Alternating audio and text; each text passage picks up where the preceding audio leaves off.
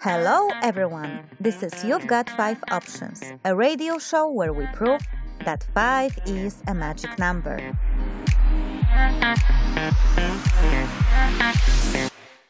Our experts will give you 5 tips on how to make your private or professional life better. We will solve your life challenge by giving you 5 different options to choose from. And our guests will answer 5 exciting questions while live on air.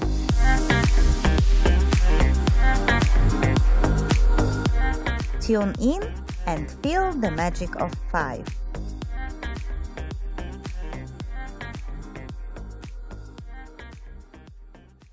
Hello everyone, this is Marta. And this is Anna. And this is You've Got 5 Options show, where we have another very special guest. Yes, and I would like to just, for the record, say that our guests are all special to me. There are no more or less special guests. I just sometimes have a problem with expressing that properly. So we have definitely a very special, at least as special as Stoyan, who was our guest before guest, Jan. Hello, Jan. Hello, hello. Can you say like your full name because I don't want to, spoil it? Okay, my name is Jan Rezek. Great. So we have Jan today and we will be talking Expat Entrepreneurship 101. Oh, yeah.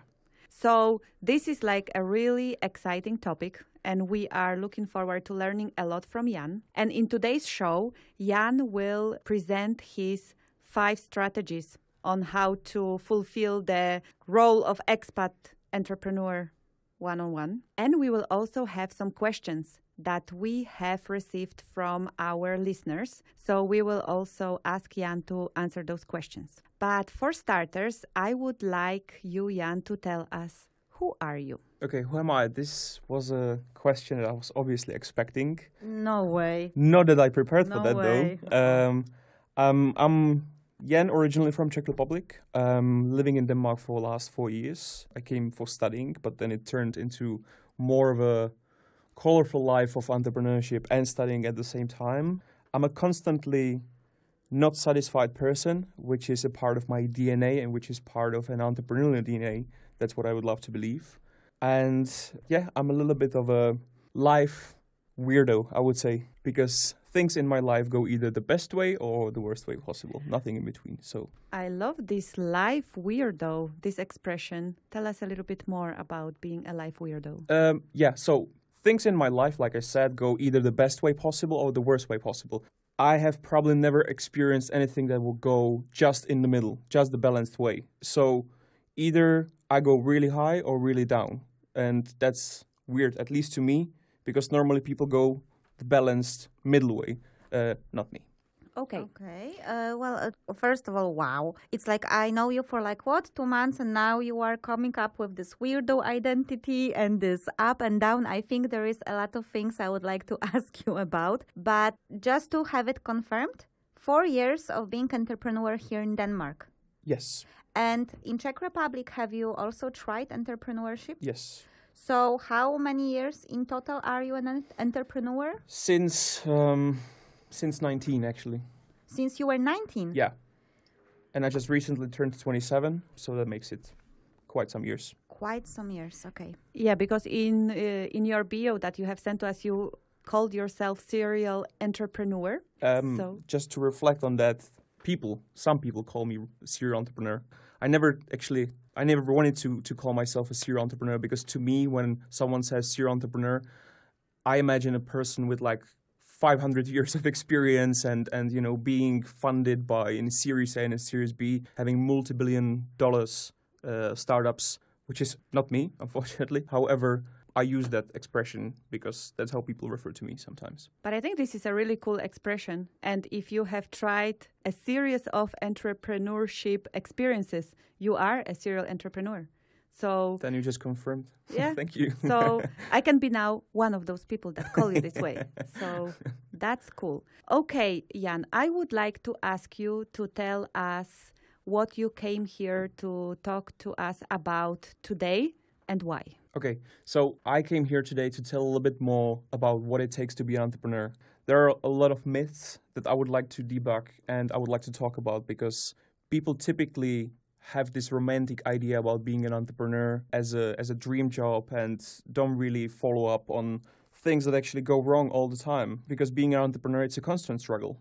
And I would like to tell people a little bit more about what it takes, and also what it takes to be an entrepreneur in a country which is not your origin, which is not your mother country. And yeah, so that's why I'm here today, and I really, really hope to transfer this knowledge I've gathered.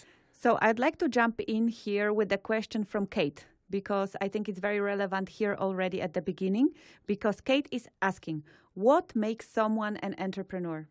Kate says, I keep telling myself I am not, and I say that I have no interest. However, I am making an initiative to help internationals in landing or getting a job in Denmark, and I don't plan on this ever becoming a business. In my opinion, it is a bad business model, because I want to do it genuinely to help people and believe that I should not do it for the money. Because I am doing this initiative, does this make me an entrepreneur? Or do you consider this more as a personal branding? What are your thoughts? Okay, so first of all, let's talk about the term entrepreneur. I think there is a big buzz around this word and things that people consider to be entrepreneurship and being an entrepreneur, which are in particular not true. So first of all, the definition of an entrepreneur is a person who is constantly looking for innovative things. It's for making things, processes better, smoother, faster, stronger, you name it. It's what it takes to be constantly not satisfied, because you're constantly challenging the status quo. You're constantly trying to make things better, like I said before. And there is a big difference between being an entrepreneur and being self-employed, because being an entrepreneur means that you have it in your DNA. You have it as a mindset. And I actually heard Kate speaking the other day, and she said, she told a story about how she tried to sell stuff when she was a little kid. And that's something that I really consider to be this specific DNA of an entrepreneur. You have it in you. You're born with this. That's why I say you cannot learn to be a true entrepreneur. You can be self-employed, perfectly fine. But being an entrepreneur, it's about the mindset and the DNA you're born with, in my perception. Okay, I hope that Kate can be satisfied with that answer. And Anna, tell us what you think. I wanted to say that it's quite funny that you said that, because you said that you want to de-romanticize the entire entrepreneurship, right? Which you will do by debunking probably a couple of things that people normally think, because you have your 5 strategies or tips. And yet somehow it is quite a romantic definition of an entrepreneur that I hear from you. You have it in your DNA. So I found it interesting to listen to it. So now I will ask you, do you really think you cannot learn how to be an entrepreneur? You really have to be born with it. Is it a mindset that you think is an inborn thing, innate thing to a person? Okay, so entrepreneurship to me is really highly tied and connected to your temper. Mm-hmm. Temper is something you're born with. Character, personal character, is something you can actually learn, you can improve that, you can bend it. But temper is something you're born with. And entrepreneurship is really tied to your temper, in my opinion, and my experience of myself and people that I've met who are true entrepreneurs. I think that's a very interesting approach. And I think that I don't have an opinion myself whether you have to be born with entrepreneurship or whether it's something that you can discover in you later in life. I have not defined it for myself yet. But thank you, Jan, for sharing your take on it. And I'd like to ask you, what are those 5 things that you would like to de-romanticize, as you have called it? Thank you for giving us this language twisters. Yes, so go ahead, tell us. Well, first of all, you came up with the word de-romanticizing. Second of all, those tips are, I would not call them strategies. I would much more call them tips, because it's not a strategy per se. First of all, do not get discouraged by the administration of starting up a business. The administrative part can actually kill you if you don't think of it the right way. Second, focus on the resources you already have. Third, find professional help. 4, think big. And 5, get ready for the storm, because your idea is not the biggest asset you have.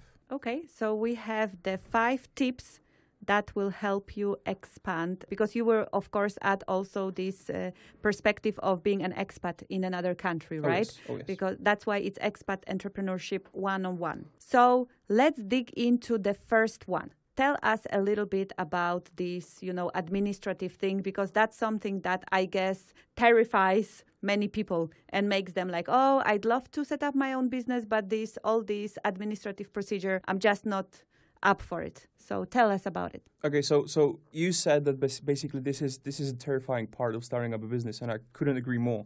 Because lately I've been consulting businesses, startups. Well, startup per definition, those are not startups, but let's say startup businesses.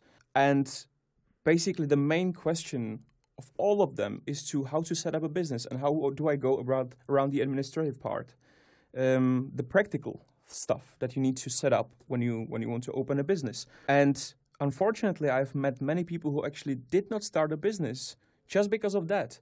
And to me, that's super sad, because of course, if you're an expat in a country where you don't know how the rules are, it can be really difficult to go around the rules, because maybe the rules or the laws say something, but the reality is something different. Do not get discouraged by that. It all can be learned. There are counselors, there are advisors, consultants on that, and you can actually get the help for free. So people should fail their business because they failed the market, not because they were scared of the administrative part. That's my takeaway.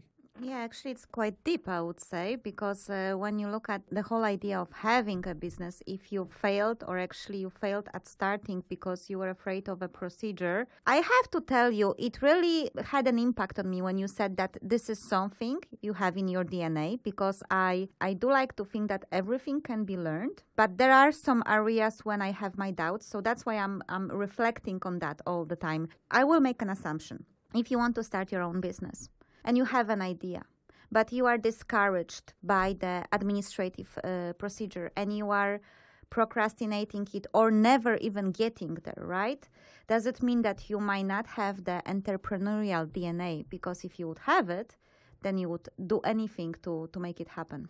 That's very true. On the other hand, many people do have the entrepreneurial DNA, and they have been basically proved that in many parts of their lives. They just don't know about it. So in my opinion, you cannot learn this, but you can discover it in yourself. And for instance, even true entrepreneurs, in my own definition, can be discouraged by this administrative part, and that should just not happen. But yes, in general, I think that even true entrepreneurs can get discouraged, even though they actually have this mindset of overthinking things.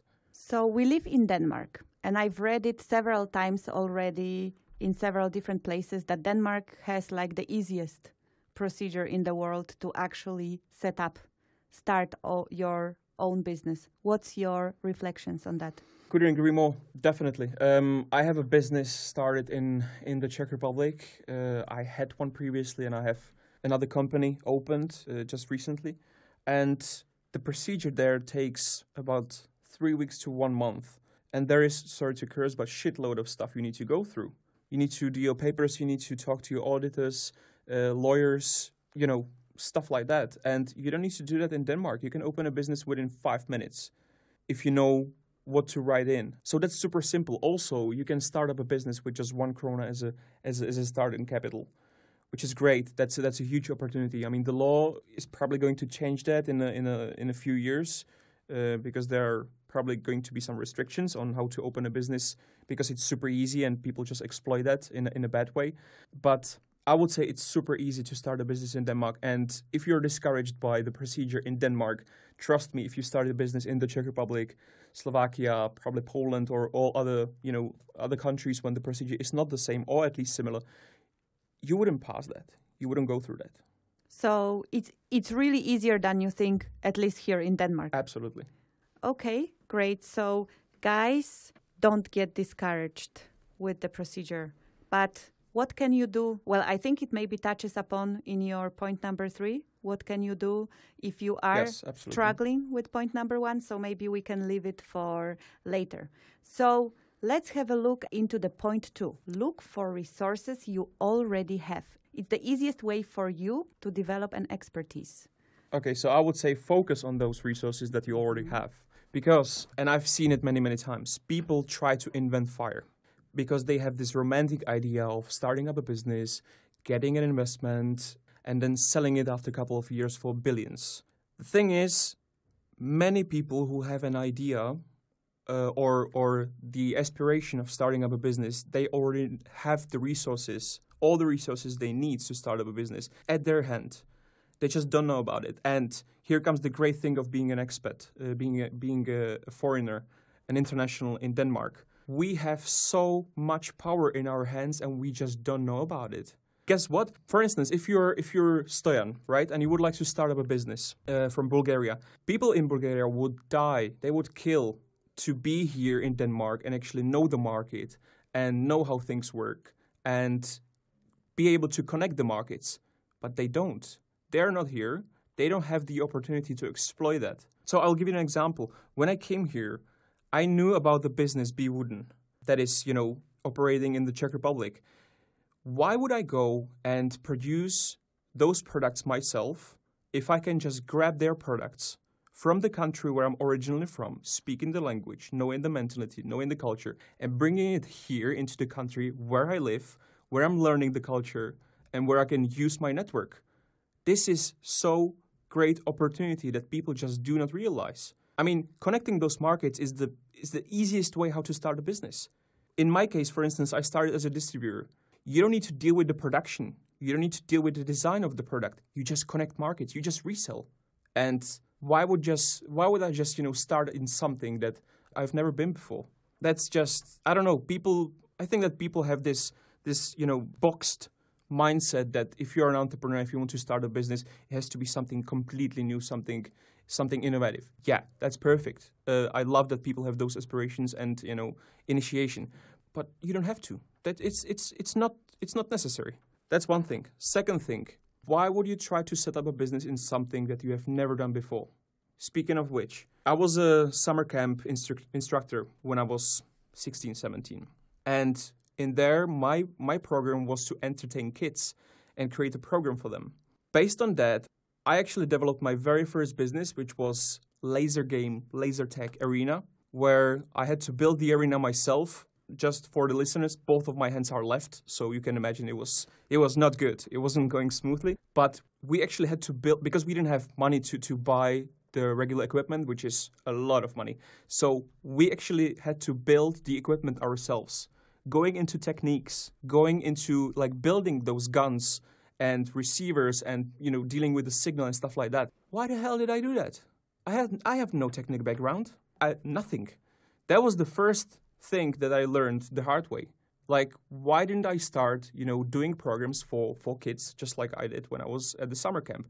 Why did I go into something that I've never tried before? Stupid thing. I mean, we succeeded in the end because there were other partners joining, but hell, don't be stupid. Just go for stuff that you already know.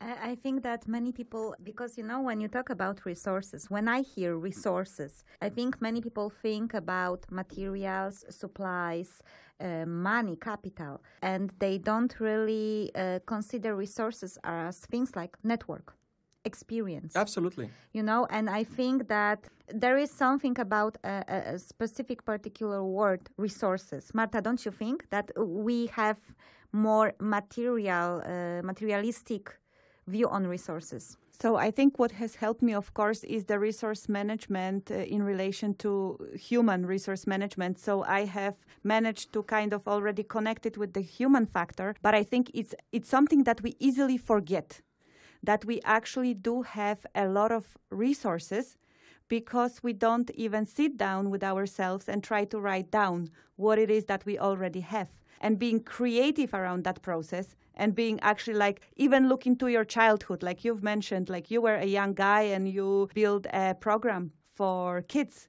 that's already something that you can build on in the future so many times. Like I discovered that when I was a kid, I used to love doing radio. Yeah, I was sitting and recording hours and hours. And you really can have so many things already naturally and easily, something that you have already developed as a child, as a teenager, in your studies and so on, but you forget about it. So sitting down and writing down those things that you already have and being open-minded and creative in that process is definitely something that can show you like, whoa, I had no idea that I actually already had so much. Spot on answer. And then there is something that I would like to mention, and it's called MVP, minimum viable product. When people start up a business, they typically dream about having an investment.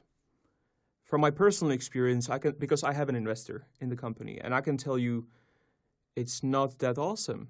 You have a bear behind your back constantly poking you, asking, okay, so where's my investment? Like, when do I get the money back? How is the performance? Why didn't you do 190% growth in the last 3 months instead of, what you promised? So you already have the resources to start up a business on the minimum scale possible at your hand right now.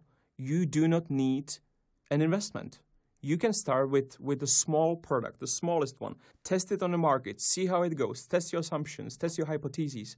Come back, go back into the office, into your room, work on that, develop, and go back to the market. Test it, and this way, evolve. And trust me, people will be able to pay for even the pilot product if it's good enough. So you do not need an investment because you already have what you need. Okay, I just have to ask, Jan, why the hell laser tag? You said that you were not a technical guy at that time.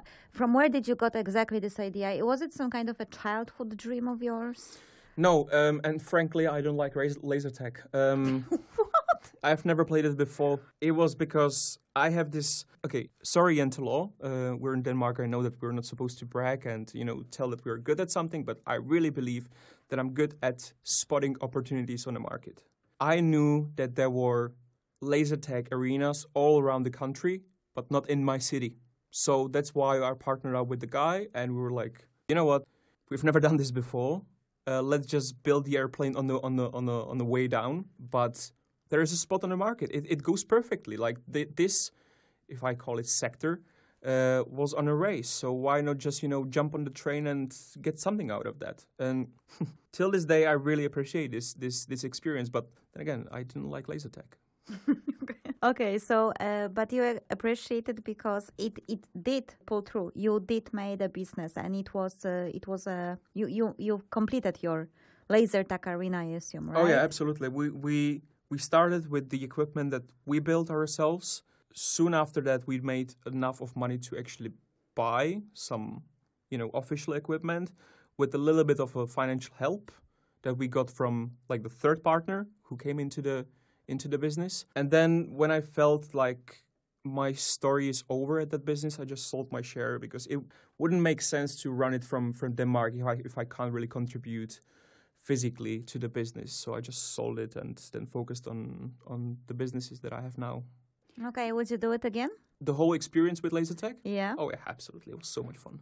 Okay. I would like to jump in here because I'm like sitting and looking at a question from Manzura that really ties into the topics that we were talking about, the investment and the financial support and so on. So I'd love to take this opportunity and ask a question. Manzura is asking, what are the sources of financial support for startups that don't have the option of borrowing money? Where to start?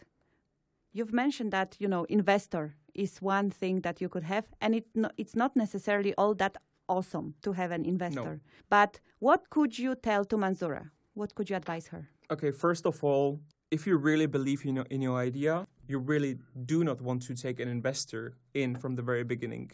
You can do so many things to actually fund your business. I know people having part-time jobs, working only a couple of hours a week and then working on their businesses in the spare time.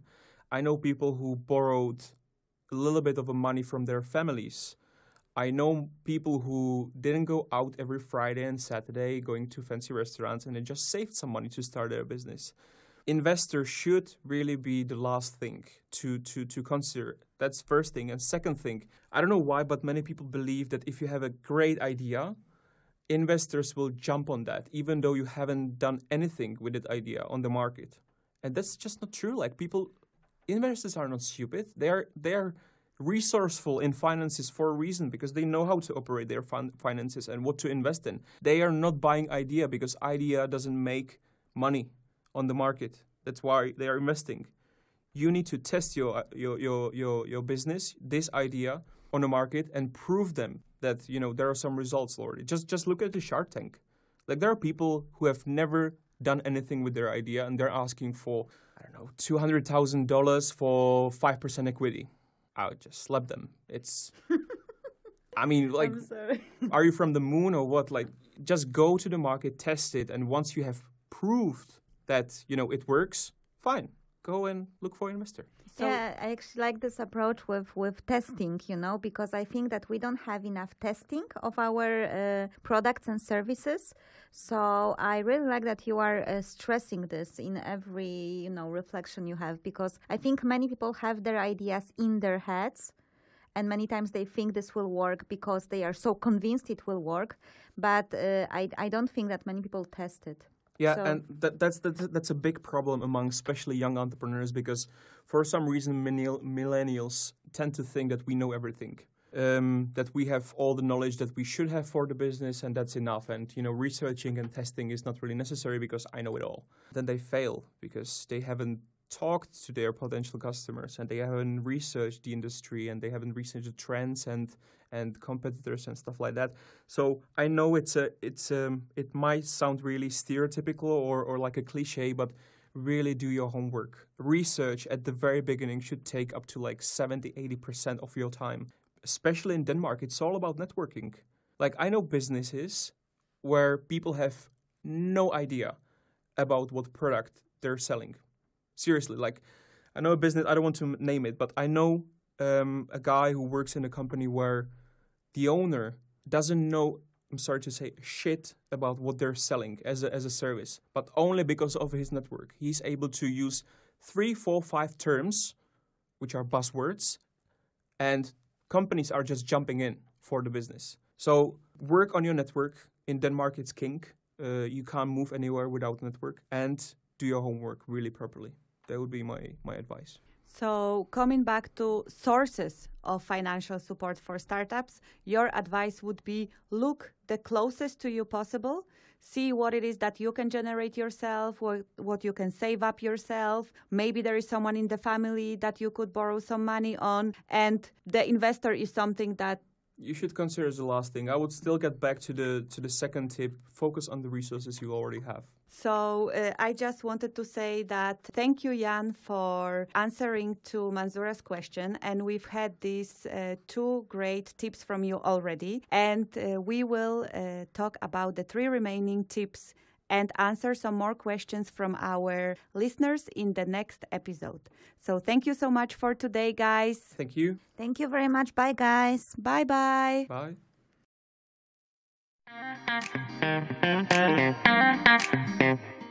You are listening to You've Got 5 Options radio show, where we hopefully convinced you that 5 indeed is a magic number.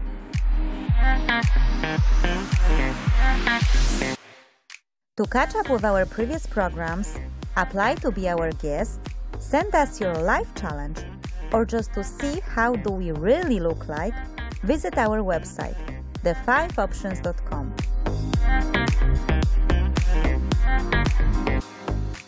We hope you enjoyed this episode and that you will come for more. That's all, folks!